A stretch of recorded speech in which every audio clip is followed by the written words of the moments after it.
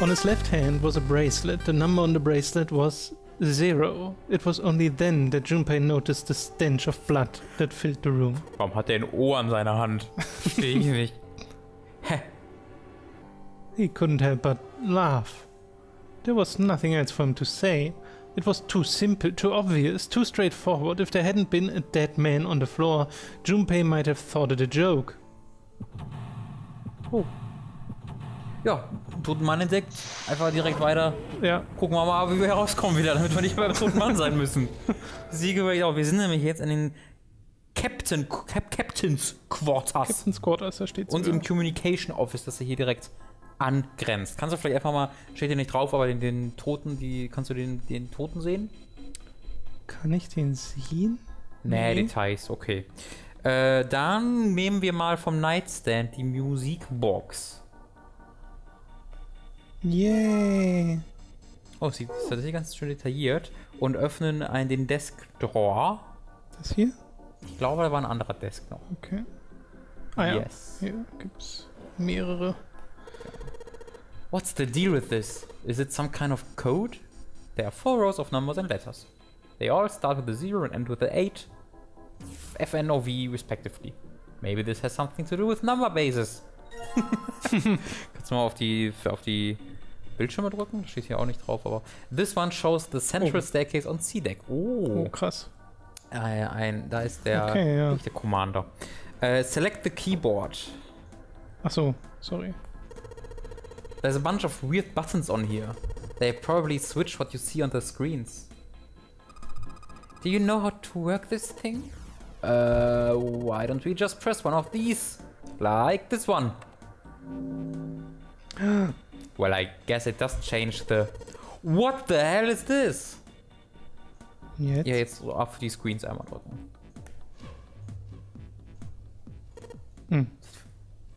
Voll die Bassprogrammierung gerade gewesen. Junpei snorted with grim humor for the second time since he'd come into the room. The 4 screens along the bottom had a single letter each, spelling out 0. Junpei felt as though he was being mocked. The real villain was somewhere laughing at him. What do you think? He turned to Clover, who was standing next to him. Her voice was almost too low to hear. Nothing. It seemed that she cared about little. Of course, Junpei could hardly blame her. Given the strain she was surely under, Junpei was somewhat surprised she had responded at all. Still, he had to ask. He gestured toward the corpse. What about him? Do you think that's really 0? Clover shook her head weakly. There's no way that's him. Didn't I tell you already? 0 is one of us. Yeah, right. Well, even if he wasn't one of us, there's no way that man could be 0. Huh? Don't you get it? The letters that spell 0 on the TV screen, the captain's clothes he's got on, and of course the bracelet with a 0 on it. It's too obvious. Look, this is 0 right here. This dead body is 0. Doesn't that seem kind of funny to you? You're right. Only an idiot wouldn't see through something like that. No, that's not the point. I'm not trying to make fun of them for thinking a trick like this would work. I'm sure they didn't think it would work. Which makes me wonder, why did they do it? I think this is a challenge from the person who's really behind all of this. He's making fun of us. Don't you get it? If whoever killed this guy really wanted us to think this corpse was 0, they'd never have put a bracelet on him. Walking about with a 0 bracelet would be like hanging a sign around your neck that said, I did it. Anyone with a brain would be able to see that this guy is supposed to look like everything 0 is supposed to be, just like we did. The killer must have known we wouldn't think he was 0 and put the bracelet on him anyway. Do you know why? Why? Like I said, he's mocking us. Too bad, suckers. This isn't 0. It's the same bad joke a lot of criminals like to play. They'll just sit back and watch people run in circles. Look, here I am. What's wrong, guys? Come on, catch me if you can. That's my favorite Tom Hanks movie. Really twisted. But it almost seems kind of childish. Yeah, you're right. It's really childish. It's like it's just a game to whoever this person is. That's what seems funny to me. Junpei bent down next to the corpse. Alright, let's get back to the point. Who killed this man? I don't know. And what's this guy's deal? Who is he? How would I know that? If I knew anything, I would have told you. You have no idea who he is? Why would I? Junpei sat back on his haunches and thought. We should check and see if he's got anything on him that might tell us who he is. Give me a hand here, Clover. What? We've got to flip him over. How else are we gonna search his pockets? Clover didn't move. Junpei had no choice but to move the body on his own. He grabbed hold of an area not completely covered in blood and shoved. It took a moment, but eventually Junpei felt the man's bulk begin to shift. But just as it did, something fell from the man's left wrist. The bracelet with 0 on the face. Lastly, let us discuss how to remove the bracelets. There are only 2 ways to do so. 1, you escape from this ship. 2, your heart rate reaches 0. In other words, once the bracelet is taken outside the confines of the ship or detects that its wearer's heartbeat has fallen to 0, it will shut down automatically. Junpei stared at the bracelet. This man, he's dead, isn't he? Huh? No, it's just, I guess I didn't really think about it until right now. If his bracelet's off, that means he's dead. Well, it's pretty obvious that he's dead. You don't really need to look at his bracelet to figure out that he's dead. Yeah, I guess you're right. It is pretty obvious. He looks a lot better than the other bodies we've seen though, you know? I mean, if there wasn't all this blood, he'd almost look like he was still alive. I mean, I know it's kind of a messed up thing to say, but he kinda has it better, you know? Dying from a bomb going off inside you. I mean, that's just... Some of Snake's bones went right through his skin. Wow. Junpei. Wow. Ich muss das nochmal kurz. Some of Snake's bones, you know, they went right through his skin. I think the explosion must have thrown him against the wall or something. Oh, there was a broken bone just sticking out of his left arm. Suddenly, Junpei realized what he was saying. How could he have been so cruel? He clapped his hands over his mouth. Jesus Christ, Junpei! But it was already too late. He turned to look at Clover. She was glaring at him furiously. Ja, sieht man. Oh, furiously wäre was anderes. Furiously. What did you just say? Her words sounded cold. He knew an apology could hardly atone for what he'd done, but he tried anyway. Oh man, I am so sorry. I shouldn't have said that. I really don't know what I was thinking. I mean, no, that's not what I'm talking about. What did you say about his arm? Arm? Yes, his left arm. You said it, didn't you? Yeah, I did, but... I mean, didn't you see it too? Of course not! I could barely look at him. Clover took a quick, deep breath. Are you sure it was his left arm? Junpei thought back. Ja, offensichtlich ist er klar. Yep, I'm pretty sure it was. Objection! And he had a broken bone, right? What the hell are you getting at here? Just shut up and answer me! She shoved her face closer to his. He could see the fire in her eyes. Junpei winced and swallowed. Yeah, he did. It was pretty bad too. The bone was sticking out of the arm. No sooner were the words out of his mouth than Clover's expression changed. Suddenly, she was crying. Junpei wasn't sure what to do. Thank you. It was close to the last thing he had expected to hear. Junpei had no idea what had just happened. He didn't think he'd done anything worthy of thanks, and he couldn't understand why she would have chosen that moment to begin crying. So he simply stood there, confused. Thank you, Junpei. She thanked him again, and then something even stranger happened. Clover threw herself into Junpei's surprised arms. What's going on with you? I'm sorry, it's just, I'm so happy. Why? The body in the showroom, it isn't his. It isn't my brother. Huh? It's not Snake. Why on earth would you think that? Because his left arm is... She stopped herself. I'm sorry. I really shouldn't be talking about this. Junpei decided it would be prudent not to press her for any more information. If she did not wish to tell him, she certainly had a reason for doing so. Perhaps more importantly, however, if Clover was so certain, then she was likely right. That meant that the body in the shower room wasn't Snake. It wasn't much, but that knowledge lifted some of the weight from Junpei's heart. He's still alive. I'm so happy. Tears shone in her eyes. Those tears melted Junpei's heart. As she cried, she had pushed herself up against his chest like a child. Junpei put his arms around her and held her tight. Junpei, you were right. No matter what happens, you can never lose hope. You have to remember what's most important, and that's what komplett auswendig gelernt. To have faith and to have love. If you can remember all of those, that will bring you good luck. Ich glaube, das steht einfach auf diesem Clover drauf, das ihr gegeben hat. Clover reached into her pocket and pulled something out. Auf der Rückseite bestimmt. It was a laminated bookmark with a 4-leaf clover. I only made it here because you gave me this. I was suspicious of everybody and I was angry and miserable, but because I had this 4-leaf clover, because of what you said to me, Junpei hadn't thought his words would have had such an effect on her.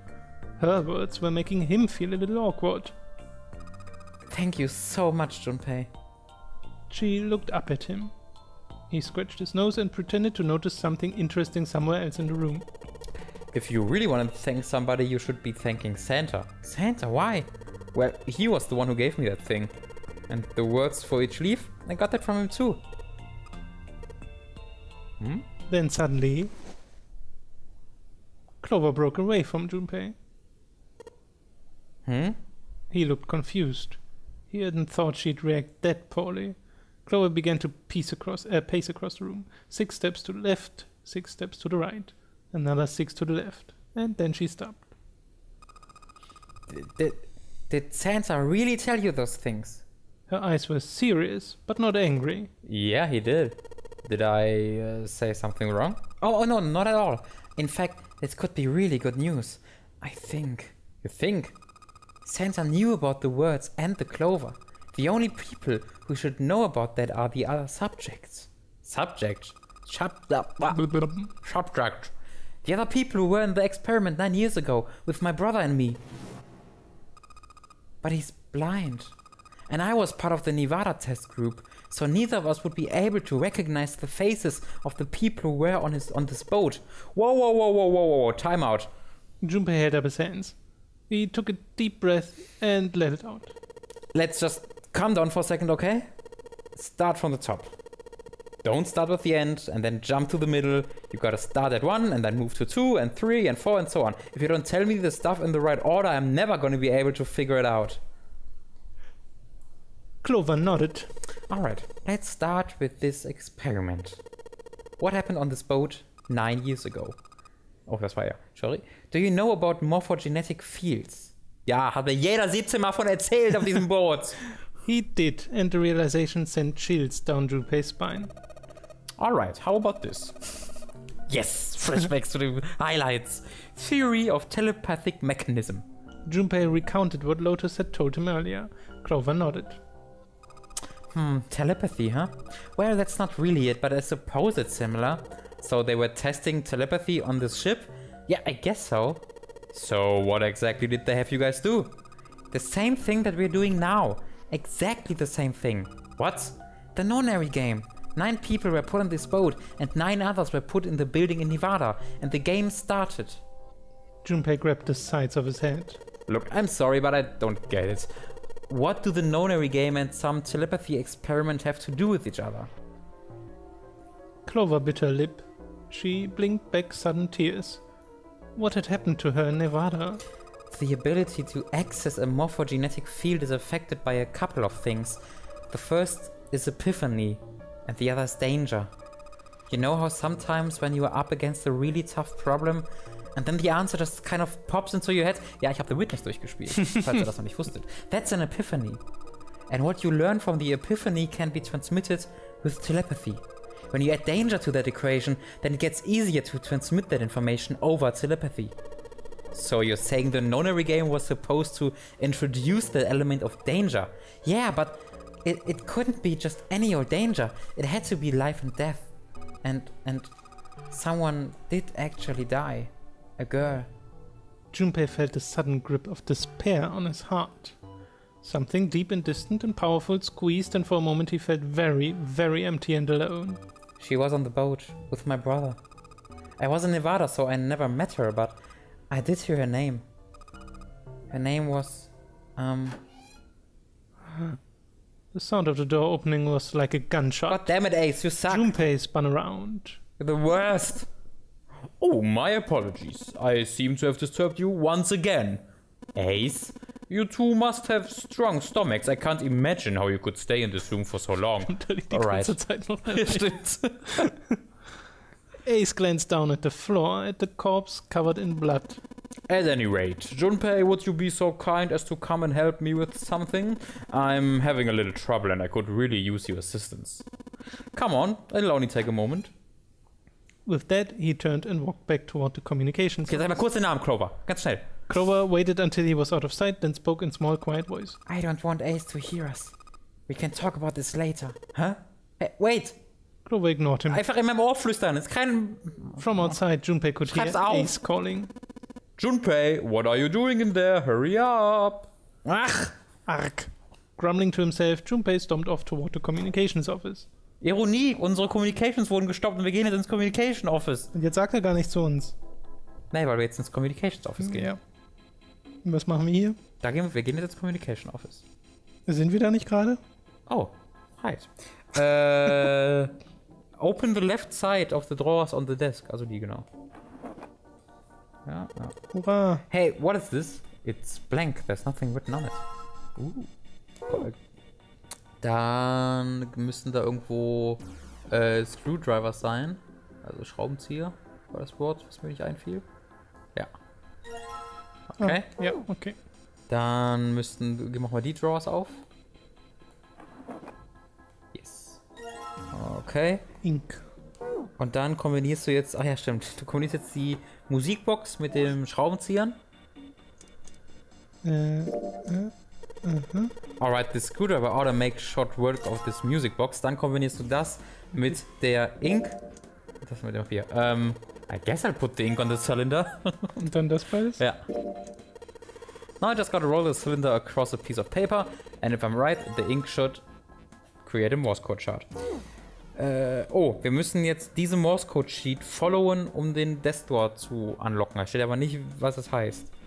Mit dem Ding hier, oder? Ja, ne, rechts ist der Morse Code Ding. Ja. Hey, look, it's a model of something. How on earth did you arrive at that conclusion? Okay, da rechts. Ach, das war's schon. Ja, okay, jetzt können wir das Papier gucken. Es ist ja kurz und lang, sind ja die zwei, die es gibt, ne? Ich würde sagen, es ist kurz, lang. Wie rum ist denn hier eigentlich richtig rum? Oh, das ist eine sehr gute Frage. Ich würde sagen, oben, nee, das ist auf jeden Fall quer. Mach mal quer. Und das, jetzt mal 180 Grad drehen. Jetzt mal 180? Ja, so, genau. Oder was? Ja, weil unten rechts ist eine Lücke, das heißt, das muss das letzte sein. Weil wenn das anfangen würde mit einer Lücke, würde es ja keinen Sinn ergeben. Ja. Also ist es, das sollte nicht ganz draußen, obwohl, drück mal auf, es kann sein, dass es angezeigt wird, wenn du auf den Morse-Code, auf dem Morse-Gerät gehst. Alright, I've got the Morse code I'm supposed to enter. If I do this right, something will happen. I hope. Alright, let's give this a shot. Und genau. Ah ja. Naja, okay. Ist ja einfach von links nach rechts, ne? Genau.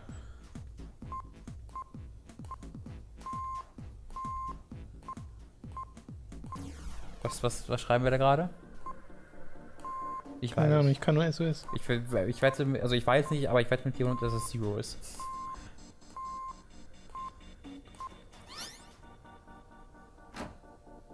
That's the last one and yes!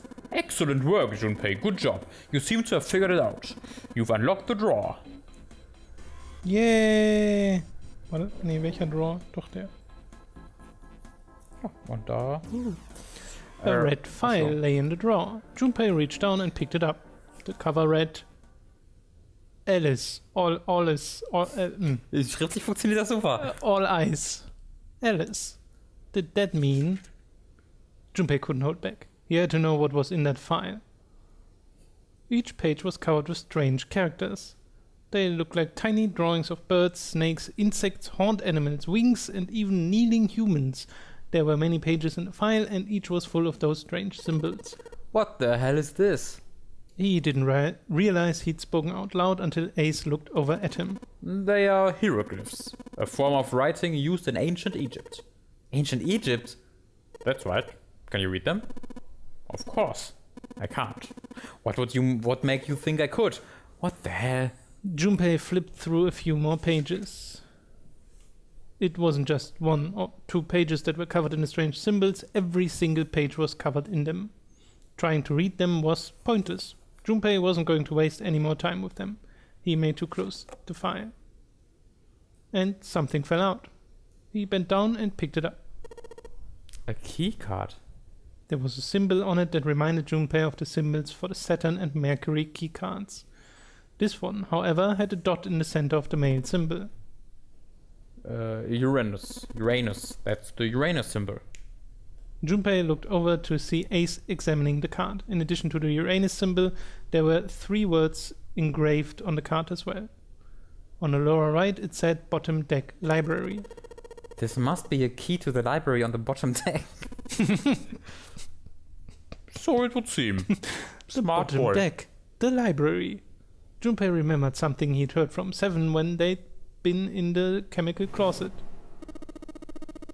Alice sleeps in a small chamber past the furrows of knowledge, beneath the navel of the gigantic. Did beneath the navel mean the bottom deck? Did forest of knowledge mean the library? If it did, then was Alice in a room somewhere beyond the library? What's wrong? Junpei blinked. Only then did he notice Ace looking at him, curiosity and concern written across his face in equal parts. There was no reason for Junpei to hide his thoughts. He began to explain his theory to Ace. Then he stopped. It wouldn't make any sense if Ace didn't know who Alice was supposed to be. So he told Ace everything June had told him. About the Egyptian priestess, about Ice 9, and finally about the woman who wouldn't melt, who had been recovered from the Titanic disaster. He told him about how she had been called All Ice, which had eventually turned to Alice, and how she had been purchased by an English millionaire who called himself Lord Godain. And how Godain had hit Alice somewhere on the ship. What? Das ergibt keinen Sinn, dass er gerade das beendet hat. Er hat gerade beendet die Beschreibung, aber warum? Ich weiß auch nicht, was für ein Satz er davor gesagt hat. Ach so war das also. And you think that her and you think that he hid her in a small room beyond the library on the bottom deck? Yeah, well, I mean, I guess so. I see. Ace stared off into the distance, his hand slowly and absent-mindedly stroking his beard. After a few moments, his hand stopped. He turned slowly to look at Junpei, and his brows drew together. Junpei, have you ever heard of the term CAS? CAS? It stands for Cells Alive System. It is an advanced technology for freezing and preserving organic matter. Put simply, it is a technique that allows one to freeze things without the formation of ice crystals. Normally, if you freeze something fresh, water within its cells expands it as it crystallizes, damaging the cell membrane. Dankeschön. Sorry. CAS, however, works differently. The object to be frozen is supercooled using magnetic fields and then frozen instantly and uniformly, giving ice crystals no time to form. It was originally developed for the preservation of food as an alternative to the normal freezing process. Now, however, there are rumors that it can be used for other things. What do you mean, other things? Well, there are obvious medical uses, but perhaps also space travel. Space travel? Are you serious? Surely you've heard of suspended animation, cryogenic freezing? It's a fairly common idea in science fiction books and films. Perhaps and sometimes people are sometimes frozen for especially lengthy journeys through space. That was when Junpei understood what Ace was suggesting. Whoa, wait a minute there. Ace looked at him and raised an eyebrow. Are you saying that Alice was frozen using that cast thing? Well, I'm sure the possibility is quite low, but it is a possibility. If this special ice you call Ice 9 does indeed exist, and if CAS, ich wechsle mal zu CAS, were used to freeze her into that sort of ice instantaneously, you think she could be alive? Well, I can't say for sure, of course. I'm only talking about possibilities. The melting point for Ice 9 is 96 degrees, right? If she were put somewhere where she could reach that temperature... That's nuts! Are you really saying she could have defrosted and started walking about? You're quite right, it does sound unbelievable. But if she had, then we would have an explanation for the man we found dead on the floor. You mean the guy dressed like Captain? Yes. He was dead when we found him. Clearly he was murdered. But if he was murdered, then by whom? Whom müsste das doch heißen? Nicht who. Das weiß ich nicht. It couldn't have been one of us. That would be impossible. In order to enter the captain's quarters, one must first open door number 1. That door that requires the Earth key prevented us from accessing door 1. Who was it that opened that door? Santa and Lotus. Right. Clearly the two of them could not have opened door 1 or any other door for that matter. Who else then could have done so? Junpei thought for a second. No, nobody. After Santa and Lotus had used the Earth key, they turned back and met up with Junpei and June, who had just returned from E-Deck. The four of them then processed to return to the large hospital room to reunite with Ace, Seven and Clover. When Junpei and his team had gone into the shower room, Ace, Seven and Clover had been left in the large hospital room, but they would have been unable to open door 1. Perhaps when Junpei and June had taken the elevator to door 2, then? No, that would have been impossible.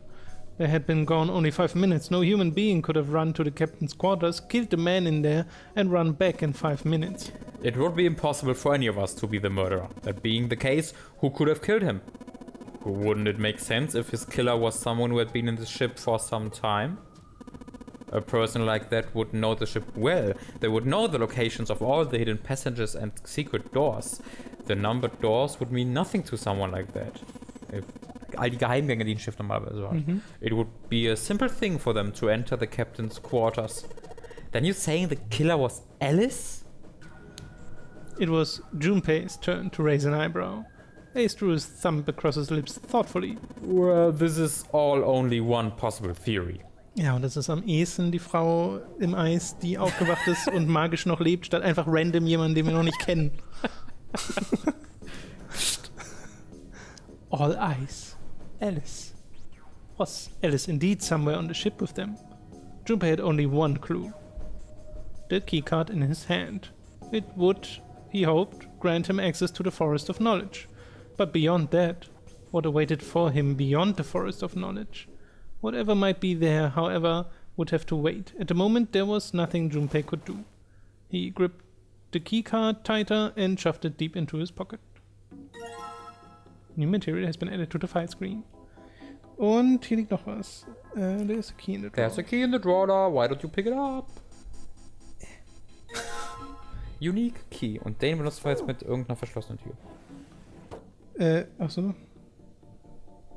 Ist das hier verschlossen? Nee. Die wahrscheinlich da, hinter der Kamera. Das hier? Drück mal auf die Kamera. A camcorder. It looks like it's pointed at the door. Where the power's on. Why would someone want to videotape a door? Da rein vielleicht? Keine Ahnung. The control panel for the electronic lock. Looks like it's got a key on the bottom. Right. Maybe the key I got earlier. Sweet! Just had to put that key in and now it's on. Junpei, look! There's a minus sign on the screen. There's 8 of them. That probably means we've got to put in 8 digits. Do you think you can figure it out? Ja, klar können wir das. Das ist natürlich 35. Oh, 8 digits, huh? Once I've put in the 8-digit number, just press E to enter it. And if I mess up, I guess I just press C. Zum 20.000. Mal. Das ist 34. Gerade hast du 35 gesagt. Ist auch 35. Du erfährst gleich, wieso ich das gesagt habe. 14. Warum liest du das so vor? Weil es hier auch so steht. 27. Ja, aber wenn man Zahlen diktiert, sagt man das 24. nicht so. 4 und 20. Ja, eben. King of Queens. Da gibt's einen ganzen... Ja, ich weiß, daran muss ich auch immer... Aber! Wenn du das... Das ist halt so ein lustiger Opener. Das bedeutet, 35 war Z, 14 war E, 27 war R und 24 war O. Okay. Frag mich nicht wieso. Yes, it worked! Good job, Junpei! Excellent, you seem to have unlocked it. Good work, Junpei. Alright. Tolle Geste. Let's go.